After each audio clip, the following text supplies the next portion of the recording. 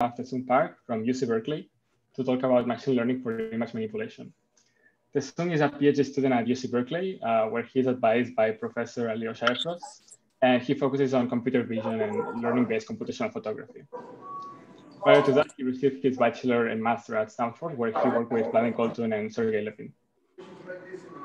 Throughout his PhD, Taesung has worked on really exciting and successful projects relating to image synthesis, including the super well-known CycleGAN with more than 5,000 citations, or GauGAN, which got a Best Paper Finalist award at CPR19 and a Best Show award at SIGGRAPH19 Real-Time. For his work, Taesung is the recipient of the Samsung Scholarship and the Adobe Research Fellowship in 2020. Taesung, welcome. It's a pleasure to have you. Thank you so much for the nice introduction. It's my honor to give a talk at MIT, probably the best university in the world, next to Berkeley. I just hope that I could visit physically just to, enjoy Boston, but too bad that's not happening this year. So I'm going to have to remotely meet you. And you can see a more realistic version of myself, not this webcam version who just walked up 20 minutes ago in this photo. And that's my wife in the back. We got married last year. Thank you. It has been a relatively happy work from home year. I'm going to begin by saying that I'm a hobbyist photographer. I like taking landscape photos, and here are some photos that I took. This is Berkeley campus. We have a very nice view of San Francisco and the Bay. And this is springtime in Bay Area, very warm.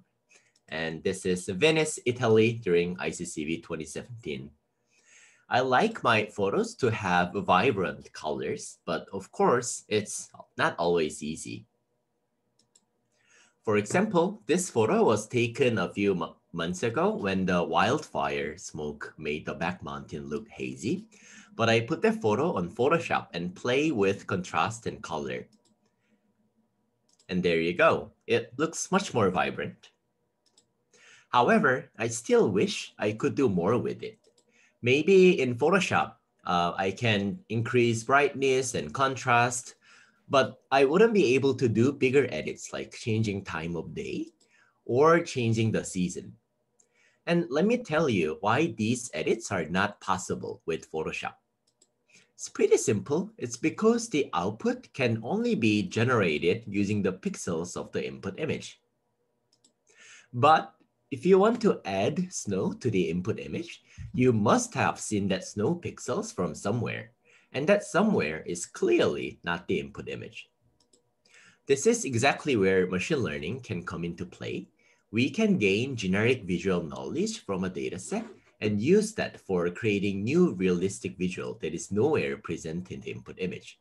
So let's think about how to approach using machine learning for creating new images. Well, I'm sure most people will think about GANs. GANs work by randomly sampling a latent Z vector and transforming it to a realistic image.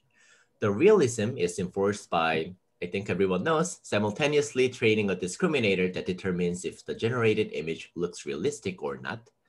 One interesting point is that GANs are like a random image generator. If I want to edit my own face, I should first find the corresponding latent vector that will reproduce my photo. But it's not always an easy thing to do. I can perform test time optimization in the latent space so that the output matches my photo, but it's too slow and imperfect. Here's another example of trying to reconstruct an outdoor image. The two buildings are totally different. For the purpose of image editing, there's really no reason that the output images should be generated from randomly drawn numbers. So instead, my generator for image editing will begin with the input image. Then from an external dataset, I hope to learn some way to blend in the pixels of the input image with the visual knowledge extracted from the dataset. Of course, this is not an easy thing to do. You train a neural network on the training set, and at test time, it should work well with the user-provided test image. So in a sense, this is a typical machine learning problem of training and test discrepancy generalization. But it's not only that. If you take too much from the data set, then you're ignoring the input image, and we're kind of back to a random image generation. On the other hand, you take too much from the input image, then you're not making meaningful edits to the image. So there is an inherent conflict between the input and the data set. For this scenario, our model needs to disentangle the notion of snow from its geometry and apply it to the structure of the input image. My works primarily focus on solving this conflict. Then let's begin by thinking about what would be the most straightforward way to learn this disentanglement. Well, we have our model directly learn from examples of input-output pairs created with human annotation. It's surely going to be expensive to prepare such a data set, but we don't need to be so clever about figuring out the nature of disentanglement in the architecture or the formulation of our model. Here's one useful approach that is a nice application of this concept. In this setting, the input image contains layout of the scene along with the material type at each region. Then the output image should be a photorealistic image that follows the input layout. Clearly, the input layout does not contain any pixels that look photorealistic. Therefore, it must be learned from the dataset during training. So here's our method for training such a model. Given an input image from the training set and the output of our model, we compare it with the ground truth photo and optimize our model to match that photo. On top of that, we'll use the adversarial laws to enhance photorealism. We train our model on a large data set of paired examples. Given a photograph, we use human annotation to draw the layout of each photo. Our model is trained to do the inverse operation, going from layout to photo. So let's look at the results of such approach. There is an existing works named Pix2Pix and its follow-up Pix2Pix HD that uses this formulation. Given these input layouts of the cityscapes dataset, we get these results. It produces quite realistic outputs. However, on more challenging dataset, we found that the results become quite bad compared to the real photographs. The new dataset contains more than 150 labels instead of just 20 labels of the cityscapes dataset. It seemed mysterious that the outputs don't achieve photorealism at all. So I began debugging this.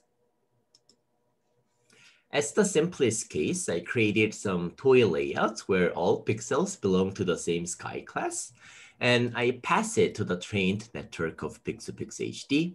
And very surprisingly, I get a gray image, which means I got zeros everywhere. Exactly same thing happened with another toy layout of grass label. I also get zeros everywhere. It almost looked like the model is just ignoring the input and just outputting zeros. Why is this happening? After some investigation, or after many hours of investigation, I found that the issue was in the architecture. A standard deep network consists of convolutional layers followed by normalization layers, which works by making each layer output zero mean and unit variance. We know normalization yields nice properties for image recognition, such as smoother gradient flow or invariance to input scaling. However, normalization causes too much invariance if the input is uniform. It's because the output of convolution is also going to be uniform. And after normalization, everything just becomes zero. In other words, the input signal is completely lost in the middle of the network.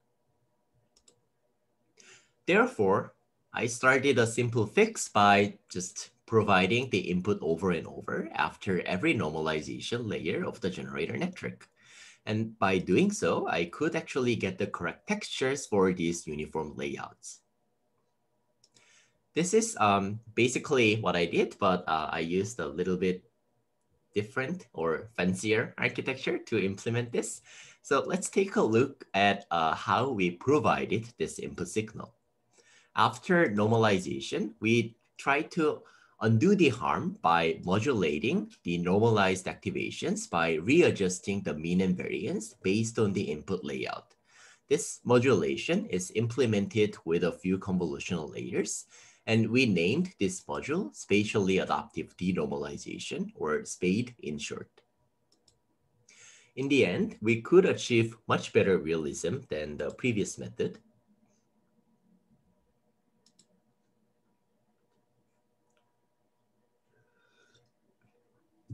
Using SPADE, we built a fun UI and presented it as SIGGRAPH. Basically, it looked like the Microsoft Paint app, but instead of the color palette, we provide semantic palette of material types like ocean, sky, rock, and sand. Our app generates photorealistic images with the appearance of the photographs, but respecting the user-drawn layout. Lastly, note that there exist multiple plausible images that match the input. It would be nice if we can control the style of the output. And to do this, we added some stochasticity to the network by starting with a random vector sampled from Gaussian, similar to standard GANs. Moreover, we additionally train an encoder network to capture the style of a reference image into the latent space. We also incorporated this feature into our UI. In the end, thanks to the paired supervision, our model achieves disentanglement of layout and appearance, along with controllability of style, as well as high photorealism, like the reflection of the tree on the water. Now, let's take a step back and think about how useful this approach would be. Remember, training this model required preparing ground truth pairs. What if we want to transform horses to zebras? We can collect a bunch of horse photos and zebra photos, but we wouldn't be able to collect ground truth pairs with a horse and zebra posing exactly the same way in exactly same background. We can still throw in the GAN laws, but the discriminator will be happy as long as the output looks like any zebra unrelated to the input. Therefore, in addition to the adversarial laws, we need another constraint. To that end, we propose the cycle consistency constraint. We jointly train another image translation model in the reverse direction, and we enforce that the output zebra is back translated to the original horse. In more detail, given an input horse image, we first apply forward mapping to translate into the zebra domain. Then we apply inverse mapping to reconstruct the input horse image. And we simultaneously optimize this forward and inverse mapping to minimize the reconstruction error. This can help solving the correspondence problem because for the correct translation, the back translation has a small cycle loss, while for incorrect translations, the cycle loss is going to be large. So this is the result of our method, CycleGAN. One advantage about CycleGAN is that it's relatively easy to train the model. And that's just because you just need to collect photos from two domains. And this can be simply done by searching, crawling photos from Google image search. We can also apply CycleGAN to style transfer applications. And unlike previous single image style transfer method, we learned the style from all of the artist's paintings. We were also the first to do the opposite mapping, going from a painting to a photo. CycleGAN can also be used for data augmentation for autonomous driving applications, like changing time of day to night.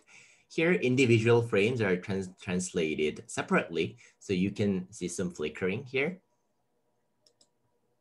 We can also turn real driving scenes into the style of computer graphics.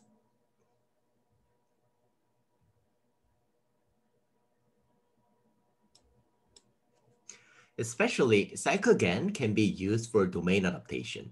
Let's say the goal is to train a semantic segmentation model.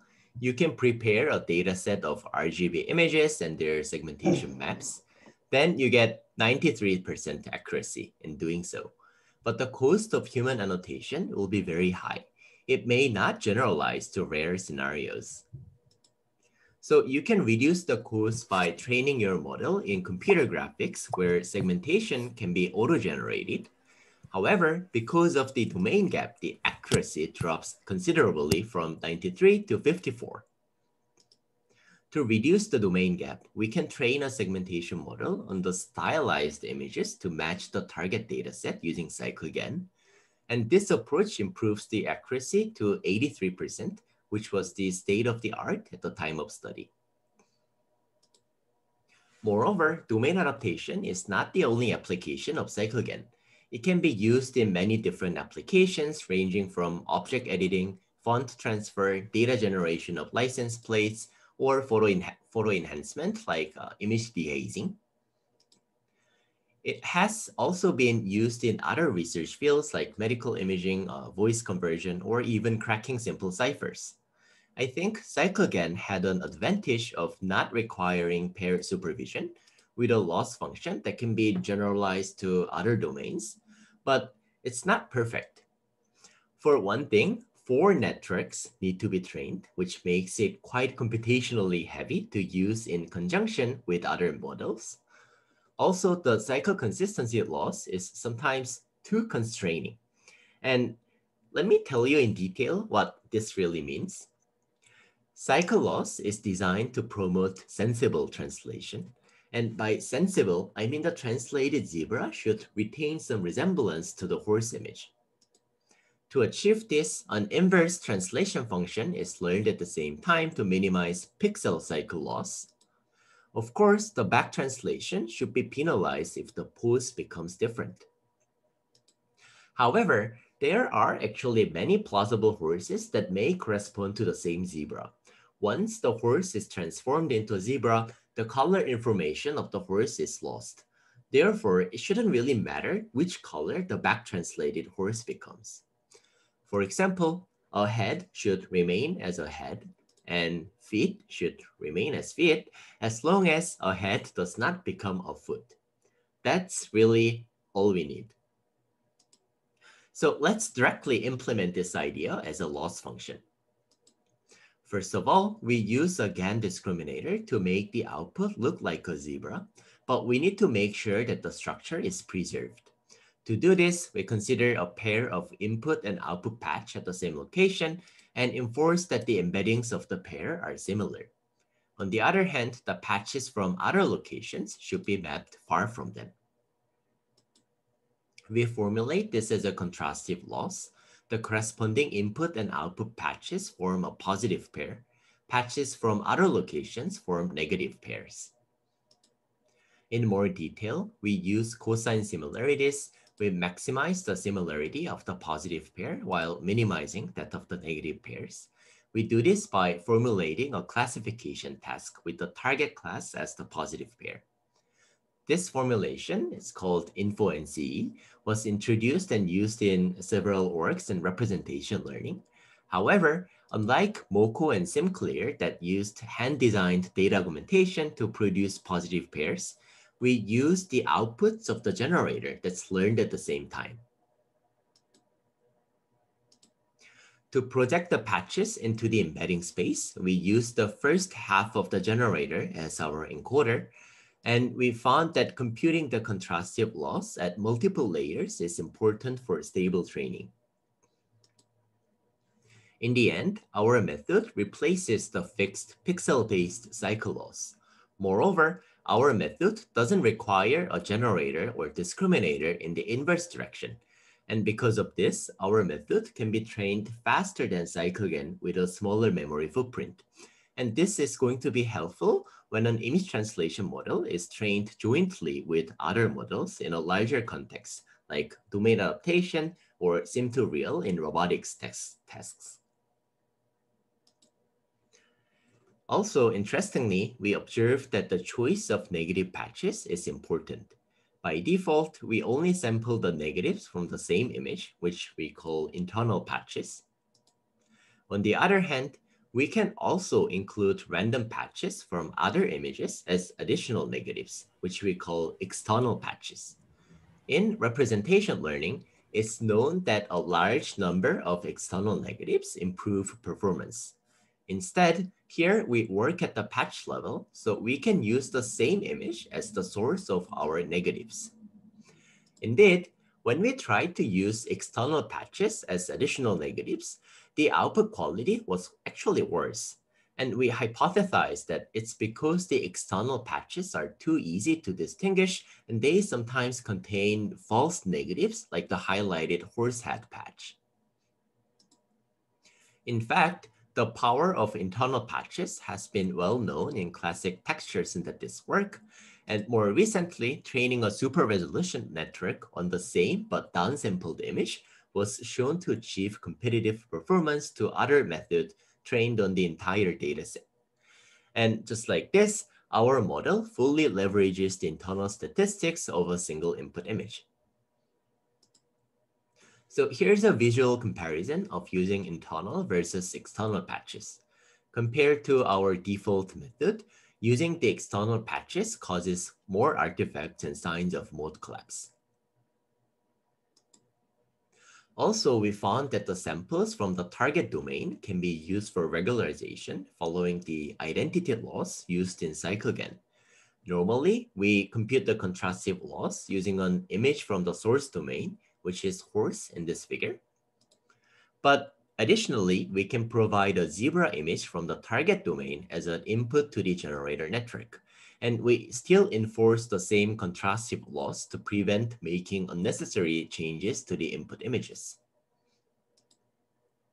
So in our final model named CUT, short for contrastive unpaired translation, we use the identity regularization as well as the contrastive loss. As opposed to the pixel cycle loss, our loss is more flexible yet faster than CycleGAN. Actually, our method can be made even faster by not using the identity regularization, but using a larger weight on the contrastive loss. So here we show the training speed of our method compared to CycleGAN.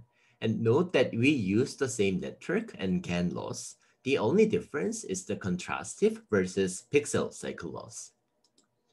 We compare to other methods, our speed is much better than two-sided methods and on par with one-sided methods. Here are the visual examples. It can be seen that CUT is able to make larger changes than CycleGAN, such as putting large zebra texture here. Our method also performs well compared to more recent models. And lastly, FastCut, due to larger contrastive loss, behaves more conservatively and hence more similar to CycleGAN. And here, what do I exactly mean by more conservative transformation? So because I have been looking at these horses and zebra photos for the entire years of my grad school, I found an interesting bias in the horse to zebra dataset. Using an off-the-shelf semantic segmentation network, we found that zebra pixels take up more than twice the horse pixels. And I truly believe this is just a bias of the photographer in ImageNet, because when you take a photo of zebra, you want to emphasize the stripe pattern of the zebra body. So you end up kind of zooming in more when you take photos of horses. And let's just accept that this is the case. If this is the case, should the output zebras match the pixel frequency of the target or the source dataset? I think this is actually just a matter of personal taste or what you really want in your image translation. In the more flexible CUT model, we match the target zebra pixel frequency. So if you carefully observe the highlighted portion, you'll see that the CUT model actually enlarges the horse body. In the more conservative FastCut model, we better match the source, generating less zebra pixels. Still, both CUT and FastCut make more changes than CycleGAN, which could lead to more artifacts in the background in doing so. But after all, these differences are not very big. And just like CycleGAN, our default CUT model can be used on various image-to-image translation datasets.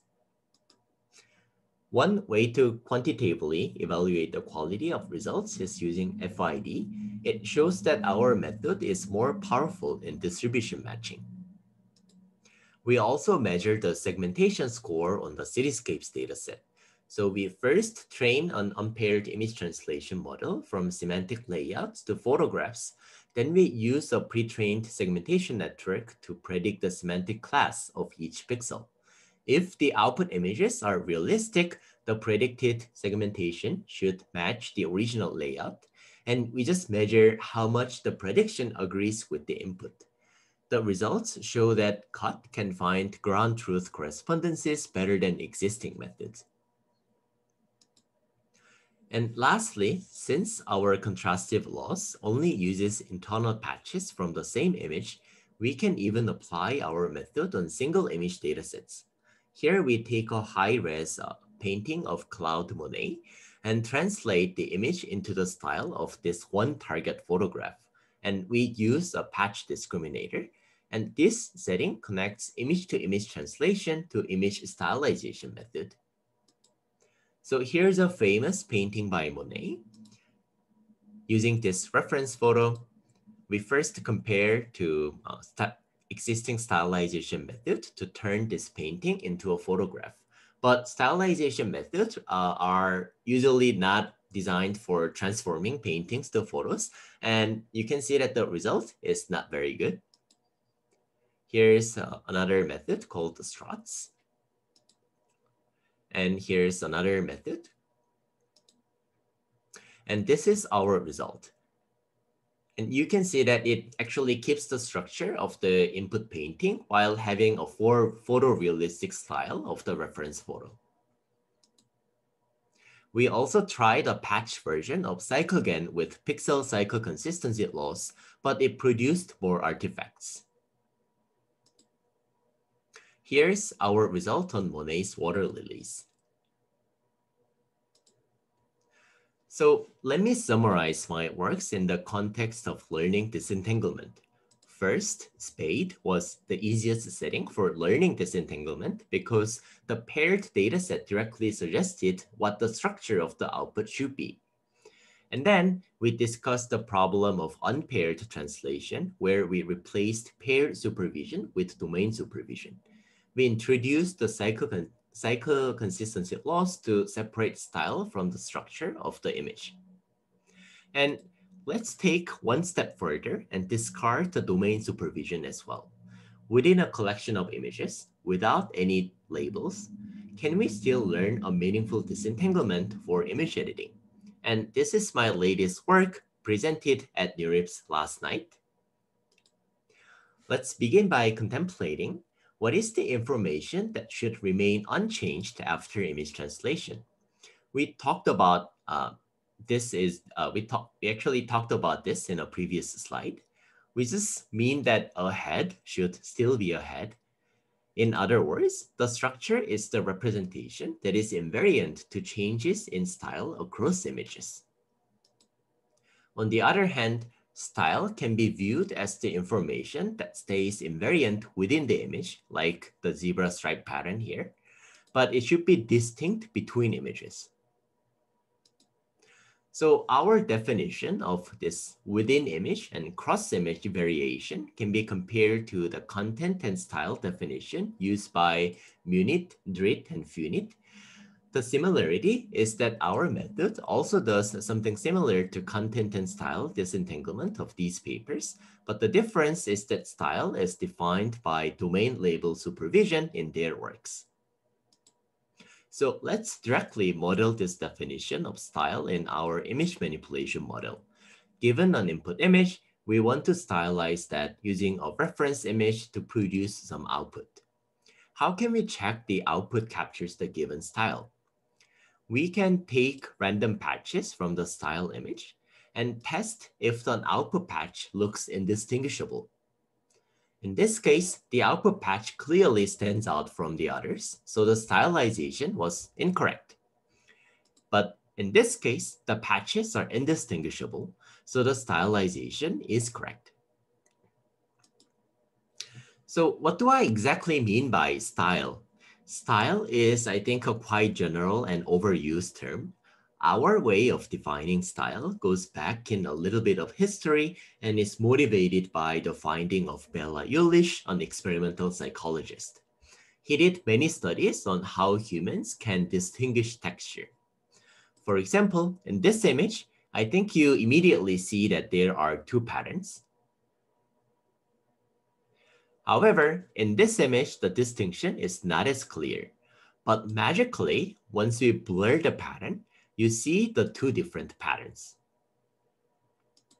And after many of these fascinating studies, he concludes that texture discrimination in human perception works by first extracting basic local features and then performing pairwise comparison of these features to tell if the patterns are the same. In other words, we should be able to set up a pairwise comparison test to see if the two patterns are the same texture. So let's do the test for ourselves. Let's take a data set of outdoor church images, Elson dataset, and let's consider two random crops from the same from this data set. Do they look like they are coming from the same image? Well, I think the answer is no. It's not too hard. And what about these two? Yes, they are from the same image. And these two from different images. But if we stylize this image, you see it becomes much harder to answer. And we introduce a new adversarial training that exactly does this. So here's a full description of our method. First, our image manipulation model is modeled as an autoencoder, but unlike standard autoencoders, our encoder outputs two codes designed to represent structure and texture. And these two codes should have enough information to reconstruct the input image. And during training, we randomly sample another image, extract its codes, and do code swapping to produce a hybrid image. And we then take a random crop from the hybrid image and compare it to the random crops of the input image. We train a patch-based co-occurrence discriminator that tells if these patches are all from the same image. In conclusion, our method learns the disentanglement of structure and texture. And note that this swapping, structure and texture swapping grid looks similar to the style content swapping grid of the StyleGAN paper, but it's different in that the input images are actually existing real images. So if you look at the top images, you can see that they are actually existing images. You may recognize these images. It's Notre Dame de Paris. And then the next one is Sagrada Familia in Barcelona. And the task of extracting or disentangling what texture and structure is from these existing images is actually a non-trivial problem. And this is the result on the Elson bedroom dataset. And you can see that the unique pattern of the style images are transferred. And because our method is an autoencoder, embedding input images is just one feed-forward pass of the encoder network. The reconstructed images are accurate because our structure code retains spatial resolution. And here are the results of standard unconditional GAN-based approaches. The reconstruction quality is worse, and they are also too slow for interactive image editing. Our quality of swapping is also better than existing method. The standard GAN-based methods produce unrealistic images, and the stylization methods also don't look as good as ours. But what's more interesting to me about this work is that the embedding space is smooth, allowing vector arithmetic. If we collect 10 images of summer mountain on Google, we encode these images and average the codes, we somehow magically get the code representing summer mountains. And we can do the same thing on snowy mountains. If we take the difference of the two, we get a vector that'll add snow to the other images. So these are user-provided input images like picture of Yosemite, and adding this vector as snow to these images and subtracting that vector removes snow. If collecting 10 images is too much of a hassle, then we can just run PCA on the codes of the training set, similar to the idea of GAN space that came out earlier this year. And we found that the first principal components are all meaningful edit vectors. Our method can perform smooth interpolation of high-resolution images. It can change things like weather condition, vegetation, season, color saturation, and many other things. Moreover, we built an interactive UI that lets you upload your own photos and begin editing. On the right side, you see previews of manipulating with the first 10 principal components in either positive or negative directions. And you can see that there are all reasonable edits. Furthermore, now that we have disentanglement of structure and style, we can separately edit the structure of the image while maintaining the style of the image. For example, you can change the mountain line, like the boundary between mountain and sky, or change the river to make a full circle. And these are results of directly editing the structure code by simply cloning the code from other parts of the image. Our method can also do domain translation if we combine different domains as one large dataset. And using the UI, the user can control the output style, and this just often results in superior quality. On faces, because we have this nice data set of landmark aligned, we can run PCA on the flattened structure code to do spatial editing. I like landscape photos, and I'm very happy to see that my model can perform new types of image editing. I also wanted to very briefly share my thoughts about my next project. Because our model is not required to learn about the underlying 3D structure of the scene, our model tends to make modifications to the structure. So you see these tree leaves are growing and shrinking, although the goal of this manipulation is changing day to night. And that's just because there's correlation between astrophotos, like photos of night sky, and the amount of sky. If it's a photo of night stars, photos tend to show more sky because I think the photographer just tends to point more upwards toward the sky. So our model reduces the size of the ground. As a result, the underlying scene structure ends up changing a little bit.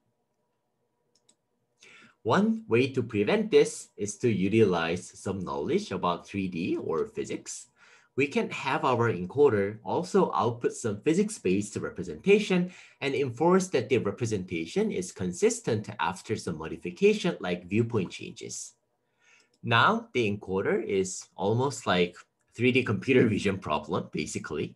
And this is going to be, I guess, quite hard problem. And on the other hand, the decoder is like a computer graphics pipeline. But I think this year there have been interesting feature representations that seem useful for my purpose. So there's HoloGAN and NERF and all the follow-up of NERF paper in CVPR submission this year.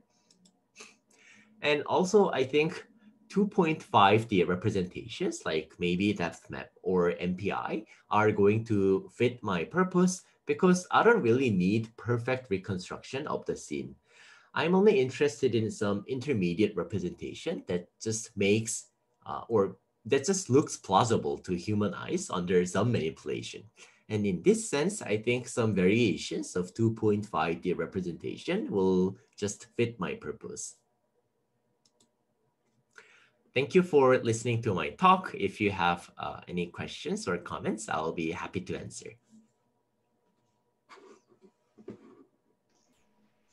Thanks a lot, Taesung, for a super exciting talk and the super impressive results.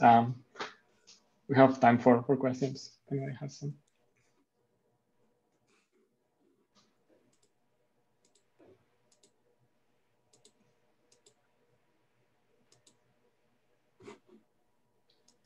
I've got a question. Excellent talk, Taesung. It's Tim Marks. I was wondering, when you separate the style, or let's say the texture and the structure codes, what do you use for your losses to make sure that the texture only includes texture and the structure only includes structure? Yes. By the way, nice to meet you again, Tim. Yes, good to see you. So we basically use two things. I'm trying to go back to that slide. Sorry, my computer too slow. I'm trying to go back. So I think your question is, how do I actually enforce this disentanglement of texture and structure, right? Yep. We use two things. First step is basically performing swapping to have two independent modular codes to emerge. But of course, there's no guarantee that these two codes will emerge to structure and texture. So to do that, we first use this patch co-occurrence discriminator, which makes sure that this same yellow texture code contains the same type of patch distribution. So any image that's generated from this yellow texture code should produce an image whose image patch is indistinguishable to random patches of the original texture image that produced this yellow texture code. So that is one thing. And then the other thing and that's a patchwise discriminator, is that right? Yes, it's patchwise and co-occurrence discriminator in that it actually looks at all these patches together and see if it tries to determine if these patches are from the same image. And then the other thing is a strong inductive bias of our architecture in that the encoder outputs two codes, but they are asymmetric in that one of the codes contains spatial resolution. And we actually designed that to be representing the structure part. And on top of that, the receptive field of generating one location of this structure code is actually less than the entire image. And it's just a way to make sure that structure code is not able to capture the entire distribution of style in the input image. Thank you. Yep.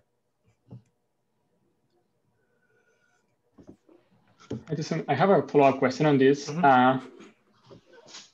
Do you think it would be possible with this model? Like, let's say that you have images that overall have some style, but locally they have some small changes in style. And you want to basically reconstruct, keep local changes in style. Do you think that this kind of structure could be? So yeah, so I think that is an interesting direction. One way of doing it is when I extract style, I can actually only look at part of the input image just by simple masking. And our architecture is fully convolutional. So I think all these things are definitely possible. And when generating images, I can use spade type local modulation instead of global modulation that I'm using in the current model. I think that's definitely interesting. But just for the sake of producing this paper, I thought that was a little bit confusing in that, that then style kind of becomes like structure, right? In that it varies locally, and then it just adds more confusion to a reviewer too, and I'm sure that person is going to complain. Okay, thank you. Yep.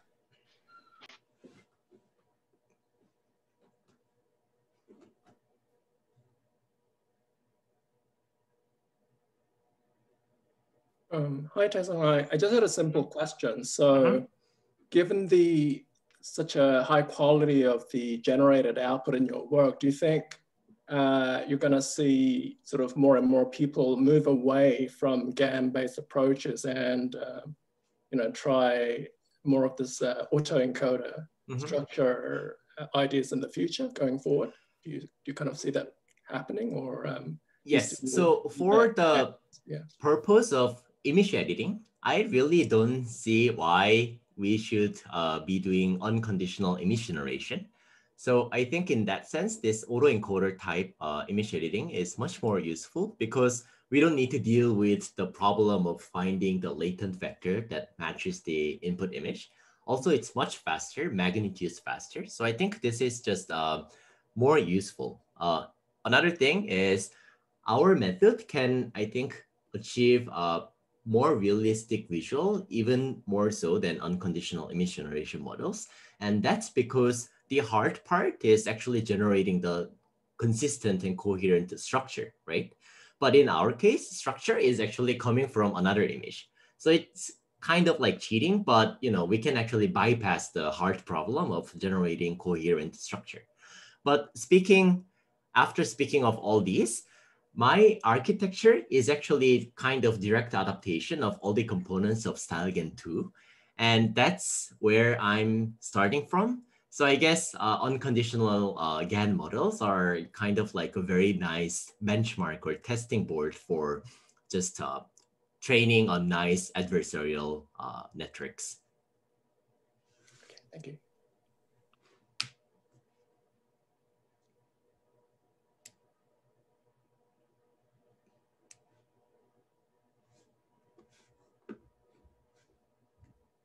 I guess I have a quick question. Like, were there any interesting like artifacts that you found with the structure, just like along the edges or boundaries of like objects? I'm curious your thoughts on that, or what you observed. By artifacts, do you mean the like tree leaves growing and shrinking toward Yeah, the or like this building, for example, that you're showing, like along the boundaries, does it perfectly match the structure that you're trying to match? Or yeah. So I think it's actually quite a soft thing. There's no clear answer in that if you look at this part, can you see my pointer, right? So I'm mixing structure of Notre Dame Church and I'm adding in the style of Sagrada Familia here. But then what I'm seeing is because there are all these like peaky towers in the style image, it also tries to match that as style and produce these images. But if you actually think about it, like the underlying structure has obviously changed it, right?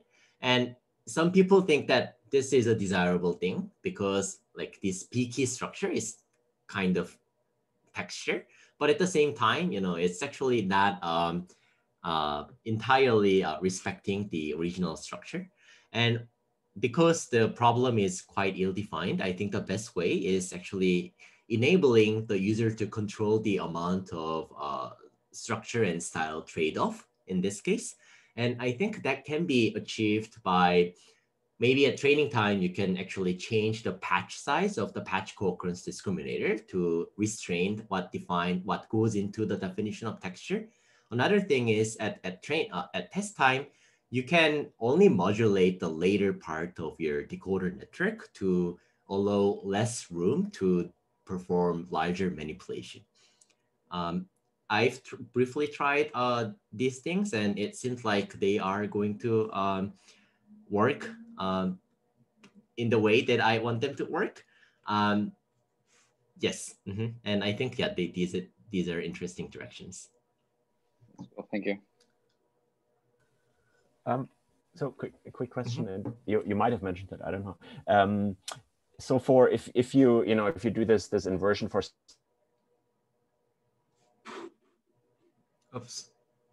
domain can sorry, still be your audio dropped out on my side. Could you repeat? Oh, sorry. Oh, sorry. Let me stop my video.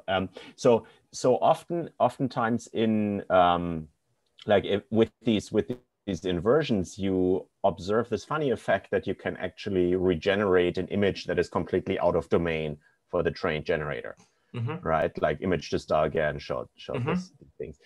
What happens here if you if you give it an if you have a church model and you give it a car?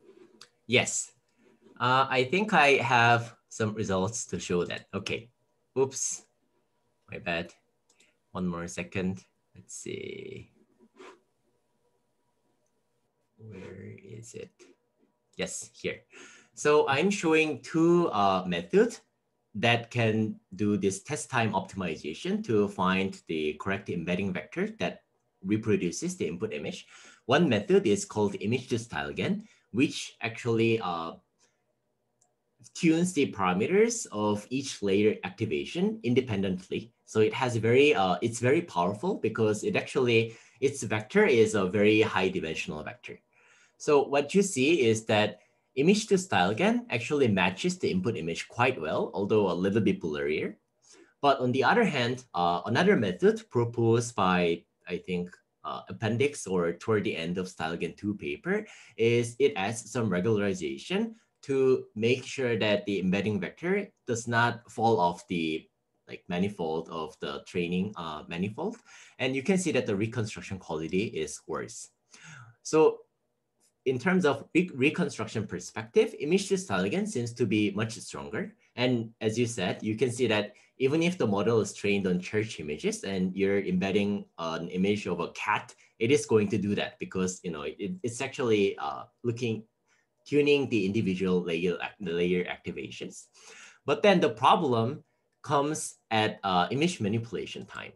So image to StyleGAN, when performed this swapping of structure and texture by treating structure as the first half of the layer activations and the later half as style, what you're seeing that the output image just completely falls off the realistic visual manifold.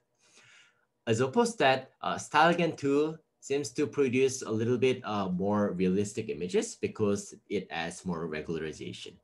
So I think there's trade-off between being able to embed an image and being able to still produce realistic images after doing manipulation in the embedded vector.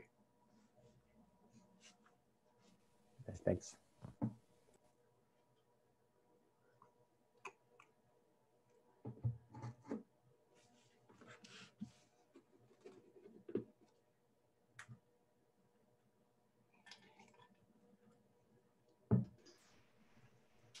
Are there more questions? We have maybe time for one more question.